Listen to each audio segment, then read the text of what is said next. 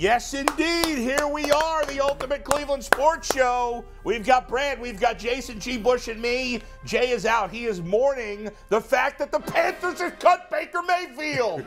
That's why Jay couldn't make it today. He was too depressed. Hiding under the covers. And I'll tell you something, guys. We'll get into the Browns' victory in just a minute. But we got to say, Hold on. I got to do this. Yeah, please. Everybody. What's happening? Moment of silence for Baker Mayfield's career. Now, when Baker got traded to the Panthers, there were a number of Browns fans, G, who said they were becoming Panthers fans. Remember those people? Yeah, all them. Now they're going to be fans of the waiver wire because he is cut. He's going to the waiver wire. And I love all these tweets from all these geniuses. Going to San Francisco. Maybe he will go to San Francisco. I don't know. As if he's the answer with Jimmy G gone. Baker Mayfield is no good. He has not been good. No. Add that to another one.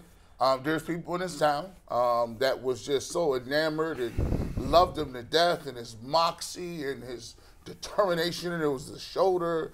Bro, all of that don't get you no wins, bro. Now, in fairness, he did ask for his release, and the Panthers were happy to oblige. Right. So it's not like he did ask for it. Just want that. But that's like according to Jeremy Fowler, right? Is that who it was? That's correct, but they didn't think that's because they didn't think he was any good. They wouldn't have cut him. Right. They thought he was any good. I mean, I've been divorced once. Just because I asked for the divorce don't mean my wife wanted to stay with me. Like, it wasn't like I had only options. She was like, no, I'm cool. I'm really cool with that. Cool. I'm telling you, he should be a high draft pick in the CFL, the XFL, All right, the World League of American Football. He'll be on Big Noon Kickoff in 3 years. We know it. Let's get on to the Browns. Let's go on to the Browns. You going to USFL route now? More quarterback news. Josh Dobbs signed with the Lions right now. As of the last 3 minutes, he's now on their practice squad. I didn't even realize the Browns had officially cut him. I thought They just had. promoted Where you him to the been for practice that? squad. Yeah, I saw they cut him, but I didn't even know why they released him. I'm like, Because he's not an NFL quarterback. That's why they released him. That's true. There you go. That's Come true. on now. So, all right. So stop playing with me. So Baker's cut. I'd love to laugh about that for 2 hours. Of course, in typical Browns fans' paranoia, I already got 10 tweets. He's going to go to the Niners and they're going to win the Super Bowl. Shut the hell up. The Niners ain't winning crap. And if they do, it's not because of Baker Mayfield. It's going to be because of some dope they drafted in the last pick of the 7th round. All right, guys. Speaking of dopey quarterbacks, I don't know.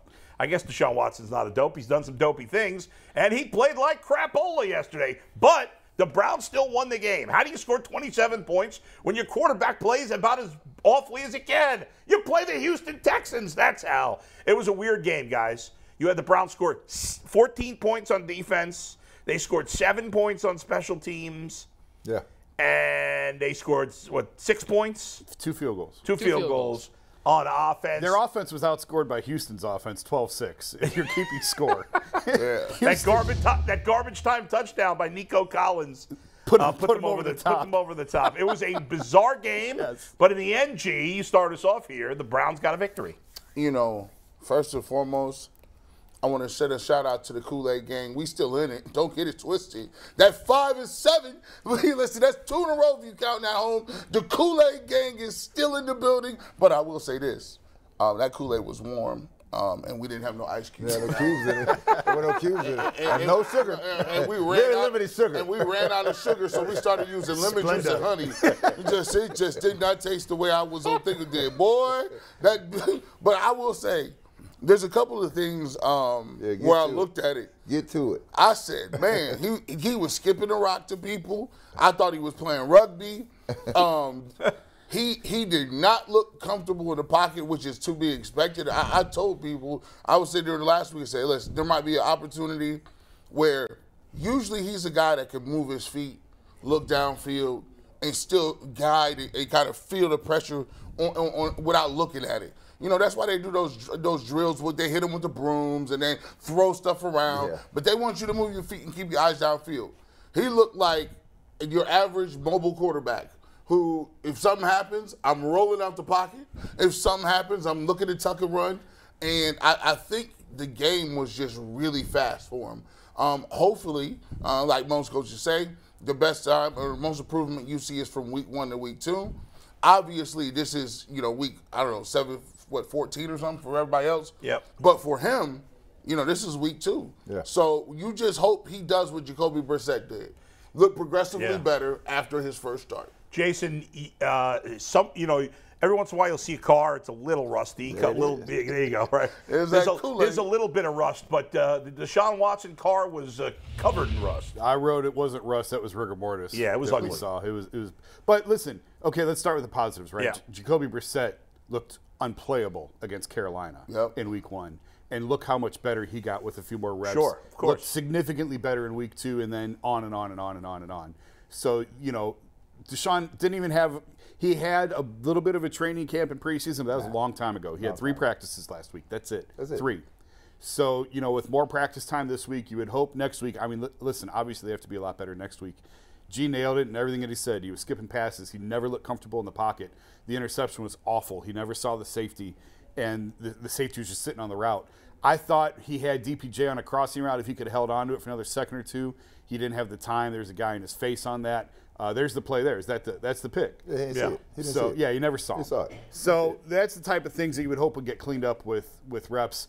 I can tell you, I was in the locker room after the game. Nobody was concerned. Everyone kind of agreed and sort of grimaced like, yeah, that was really bad. But nobody was concerned long term. Everyone still is fully confident that he is going to be the guy that we saw in Houston. And I had one player tell me, like, listen, even if it doesn't happen this year, like, we need to stop. Gee, I love you. We need to stop with the playoffs and the 6-0. It's I'm not even in that game. It is not happening.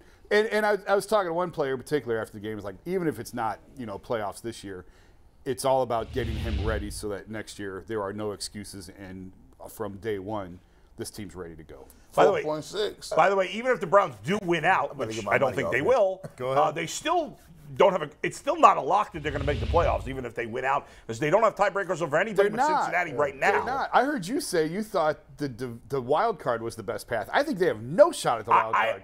I think the division is their only path, and I don't even think that's a very The only reason I say that is because the Bengals and Ravens already have 8 wins. Yeah, I know. Right. And so you're not going to catch them. Now, if Lamar misses the rest of the season, the Ravens could go 1-4.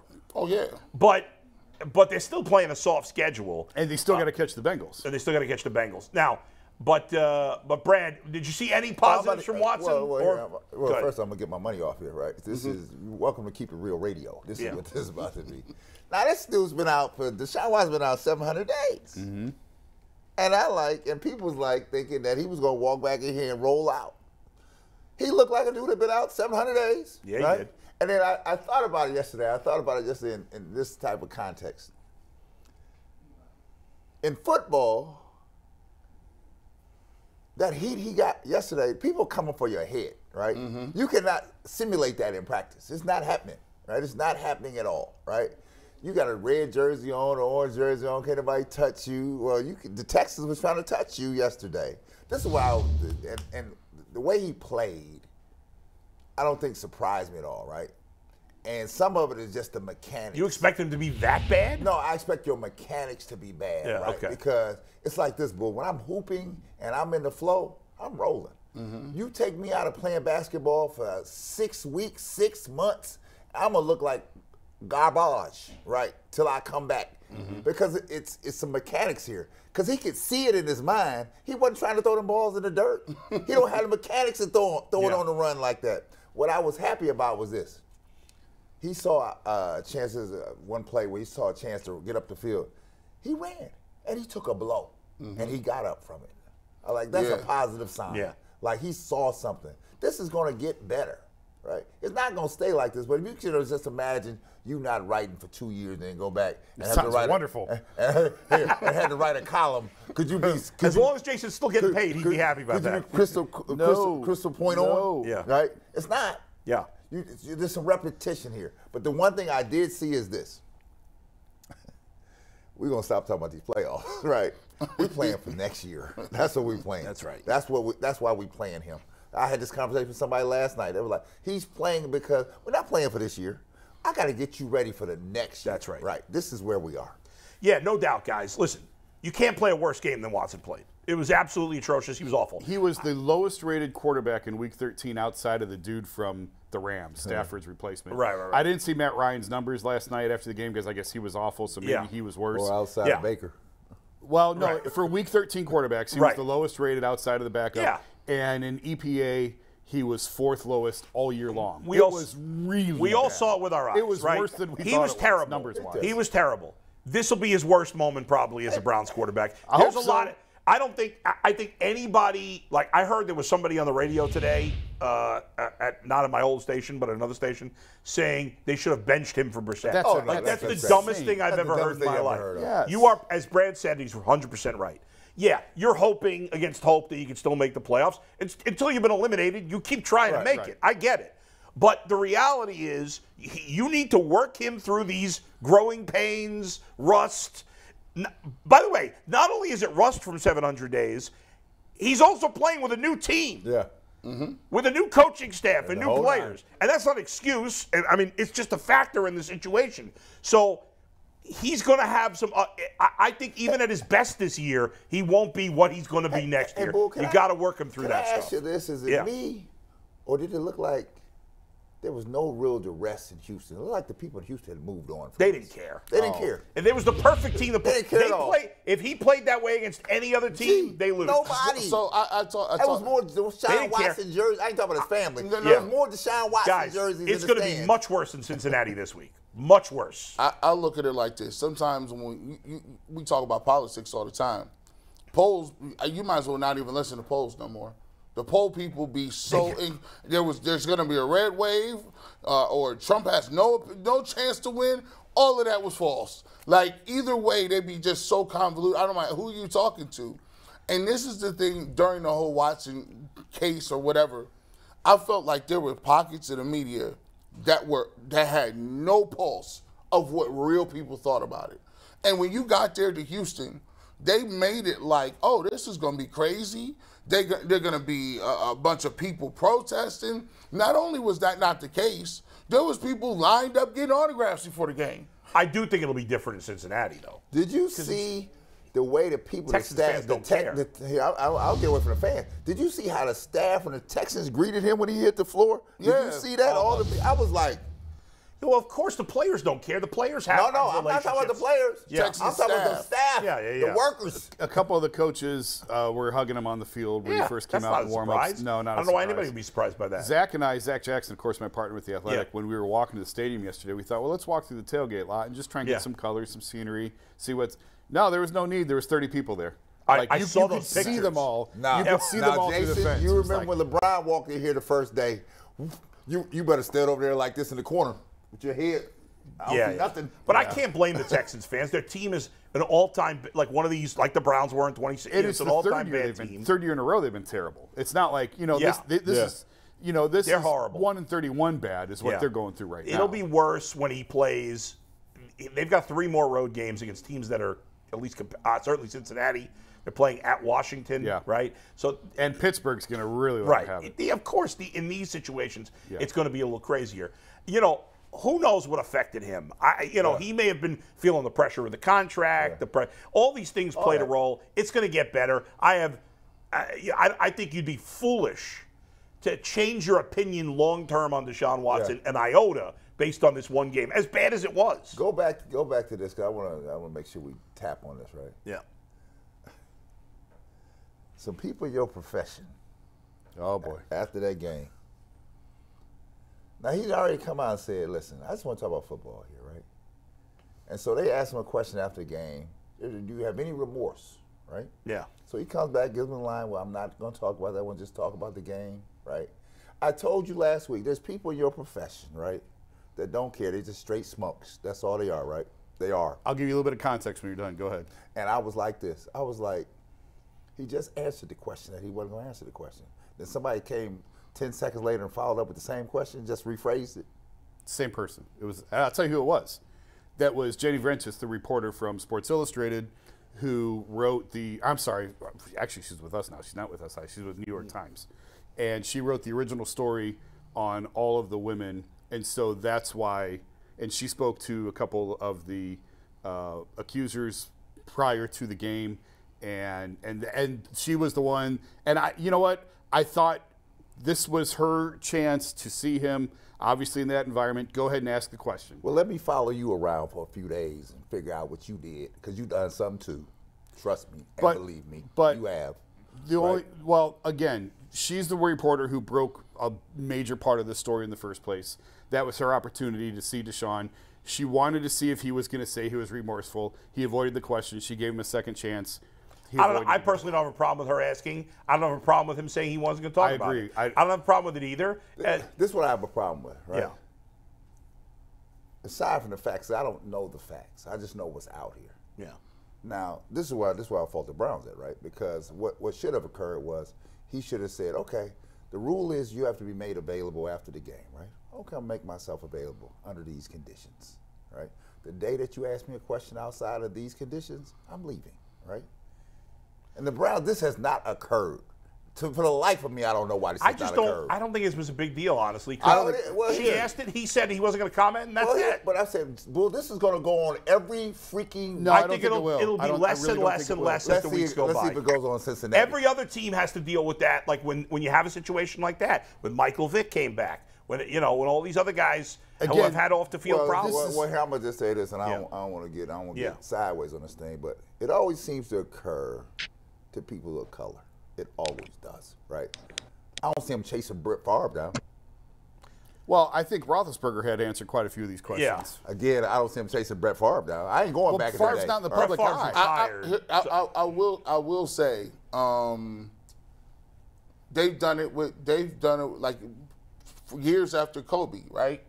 Years after Kobe, they'll say Kobe Bryant's 4-time champion, Los Angeles Laker, one of the greatest 75 players of all time, but we also have to mention that he was accused of sexual assault. And everybody loved Kobe by the end. I think that was barely a footnote by the end. But my thing is, why would you mention that? Like that's not a thing. He was acquitted of that. I mean, who mentioned it though? Gayle King. I mean, I feel like that doesn't really get mentioned. Gayle King is one of the biggest. Gayle King is one of the biggest journalists in the game. So my whole thing is this: in G and our community, there's a perception out here that this is how this flows. Right. And it's more normal. I mean, it's more times than not. That's how the perception is. The second thing is, until the Browns get a handle on how they're going to run the operation here, this is going to occur. Because you're not going to stop sports. Because once somebody get a bead on it, but I think they want to. Here, let me. I don't think it's anything to do with the Browns, though. I think I'm saying, look, the Browns have to give the rules of engagement here. What are we doing here, right? Because I'm gonna tell you what, Bull. You know this business. Yeah. When somebody get a bead on you, they not going away. Because somebody want the answer. You're going to answer this question. But he's not. But he didn't. I personally think he handled it the right way. So do I. But I'm saying that does not stop the people from saying, okay, I'm going to get this answer from you, right? Unless there's new allegations that come out, I really think, I live in this world, I think yesterday was the last you're going to hear of that because it was already less. Thursday was a few, and he said, I'm not going to answer those. It was a handful, but not many. A lot of them were football related. Yesterday, in that environment, being back in Houston, the accuser that we know it was just that one, and it was and I don't fault her at all for asking it. I think she was there to ask it, but she's not, and she's not going to follow him to every game and ask this. I really think that line of questioning, because he's made clear he's not going to answer it. I think it ended yesterday. But to the operation and the way the Browns handled it, I actually thought they did a good job with it yesterday. Because listen, you should have seen the room. I wish I could describe it. It was like this tiny, it's always tiny on the road. It's like this 10 by 10, 12 by 12 room, real small, and it's just packed with people. And actually, I thought the Houston media should have asked him, why did you ask for a trade? Like, none of that even came up. That wasn't even addressed. They moved on. But that was their chance to see him and to ask him. That has never been asked of him in Houston. That was their chance, and they didn't ask it. They moved on. But with the Browns, in terms of how they handled how yesterday went, I thought they did a nice job. Because normally you're just shouting questions in a post game. And I'm not talking about something I don't know about. Do you remember when Jordan was being accused of the gambling thing? Mm-hmm. Yes. The Bulls snatched that right out there. Not answering no questions. It was a different time. No, but it's the way that the organization sets the rules of engagement here. To me, if the Browns had said you can't ask that question, that's worse. Absolutely. I think it's worse. They're not worse. saying that you can't ask a question. Yeah. He's a grown man. He's a grown man that has the right to say, absolutely, I am not doing this. But and the if team you can't do this, the team can't prevent you from asking. No, that. but I'm saying, but if you do this, I'm walking right out the door. Here's what I would say, and I love your response from everybody. In case you didn't know, I'm not black. Okay? I'm not. It may come as a surprise. Breaking news. I'm not Will is black. white. So I'm not going to sit here and pretend that I understand the black experience in America. I'm not going to be a phony. Okay? So I don't know. I certainly think that racism rears its ugly head a lot more often than other people think it does.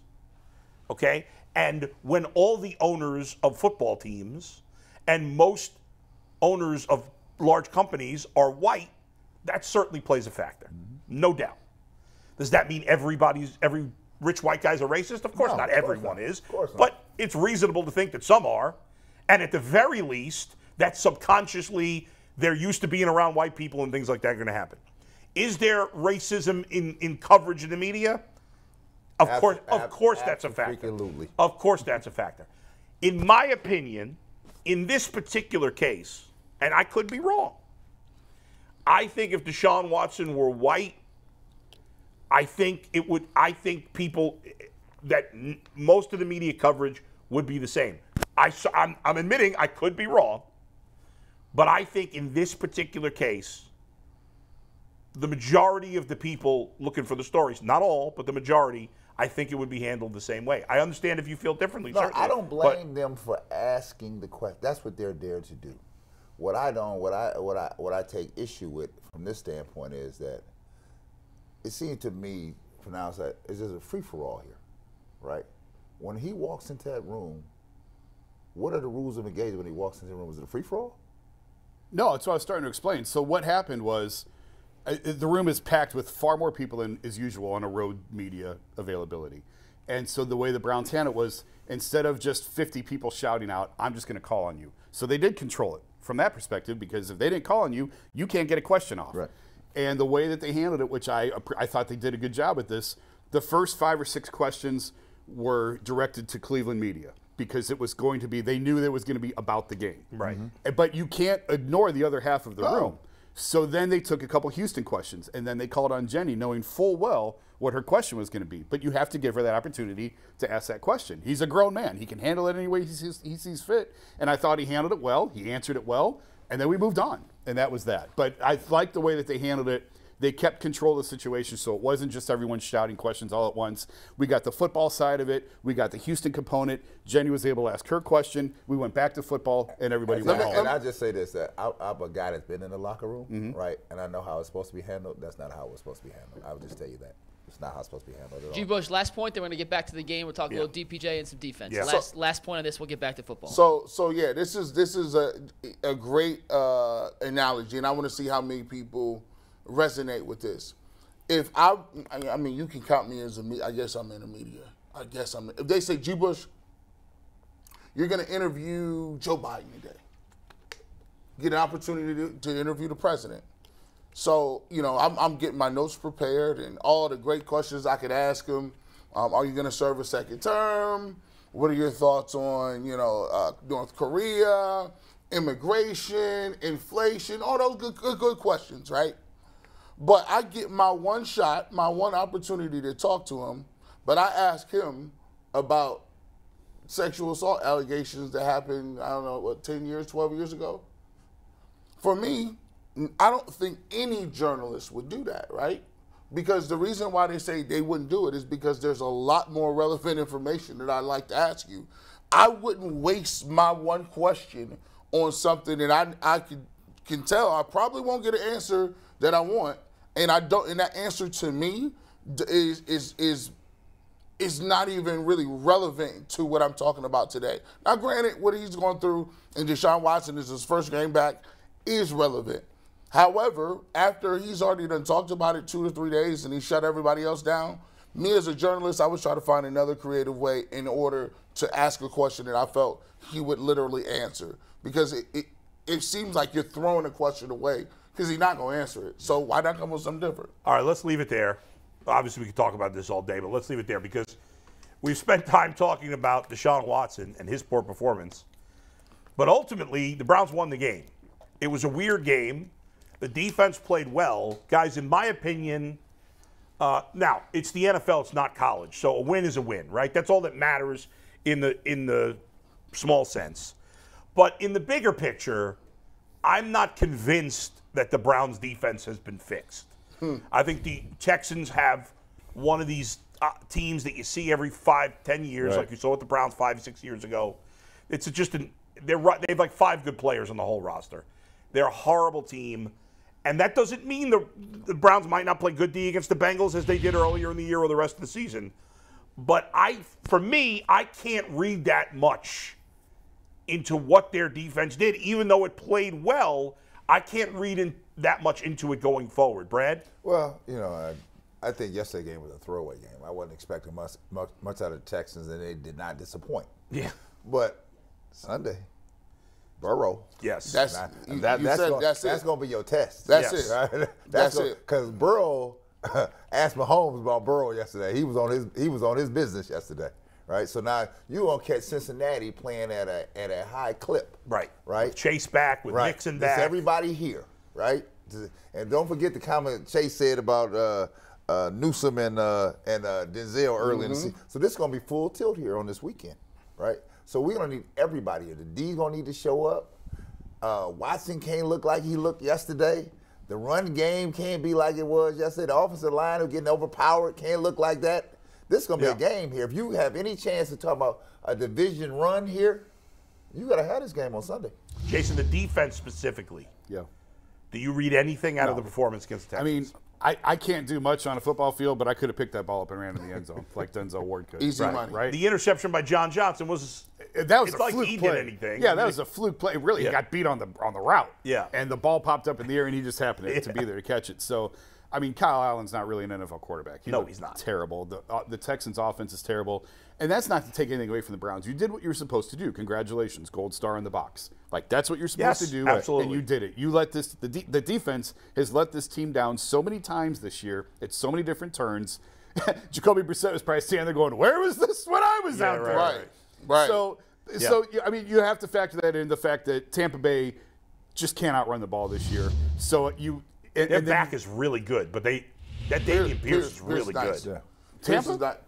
Tampa. I'm sorry. Yeah. Dameon Pierce. I'm going back. I'm sorry. I'm going He's back a good 2 player. weeks That's ago. about all they got. Well, White was running the ball well too in the first drive, and they went away from it. I'm just saying. Tampa hasn't all year. I'm reserving judgment on where this defense really stands until these next 2 weeks. These next 2 weeks, although with Lamar being out, that changes some things. Yeah. But certainly this Sunday against Cincinnati is going to tell us an awful lot about where they stand. Yeah. They did what they were supposed to do yesterday. I still don't believe they have any defensive tackles on the roster. Nope. No. And if they fix that, it will clean up a lot of the other issues that we've been screaming about kind of all late year. to fix it now. Well, How it you is. gonna fix I'm not it? even talking For about next this year, year. for I'm next not even talking about this year. G, what about you on the defense? You know what? This is a hard thing for me because I'm telling people to drink this 6-0 Kool-Aid. But even if in the small area where they would go 6-0 with the small chance, that means that the defense probably played decent, and that means there's a decent chance that they might not get rid of Joe Woods, and that hurts my soul. I don't want no parts of that. If I could lose, if I could win and he can still be up out of here, I love it. But I will tell you this. I got to give credit where credit is due. I saw something very innovative. I might have skipped people's mind, but I saw some innovation, and I was like, oh, he might have figured something out here. When Myles Garrett, I've always thought, Myles Garrett is about 285. I've always thought his next evolutionary step was 3 technique. Myles Garrett could play tackle. Yeah, I saw him line up there. And he was lining up as a stand-up 3 technique. And at the snap of the ball, on obvious pass downs, they tell him, you got a 2-way go. You can jab here. You can come back underneath. You can hit a step back move. Just play basketball with that guy right there. He can't guard you. And on them plays, Myles Garrett was giving these dudes, he was just unblockable. He's just giving jab steps. I'm over the top. You can't stop me. This play right here. The play right here, they showed that picture. He had already given this dude a move. He done hit this dude in the back of the head. I'm like, this is crazy. G. Bush, he pulled a Euro step on the defensive line. He pulled a Giannis Antetokounmpo Euro step through 2 offensive linemen. It was absurd. And he's a freak of nature athlete. It makes no sense. He does things that no other human on earth can do. Mikey gave him the Euro. He gave him he hit him with that Ginobili. Next week will show us, can you have a real conversation about Yes. the playoffs? If they win next week, then we can have a real conversation. 2 weeks. They got to beat Baltimore too. I'm not entertaining any nonsense playoff talk. But I'm saying until they win if the next they beat 2. the Bengals and Lamar's not playing, I think they'll beat the Baltimore. law of exchange theory, according to G. Bush, says if the Bengals beat the Chiefs and then you come back and you beat the Bengals at home, that to me means I just beat the Chiefs and the Bengals. No, that's not how it works. That's how it works. That's not how it works. 6-0 Kool-Aid works that way. Yes, If they get back to 500. By the way, get it back to 500. We'll be going to OT at the end of this show, and that's exclusively for members, Mikey McNuggets.